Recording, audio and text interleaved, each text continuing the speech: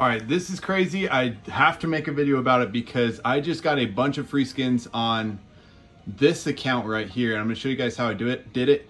I never bought Fall Guys back in the day with this account. Look at all the free skins I got. It's all of the OG skins.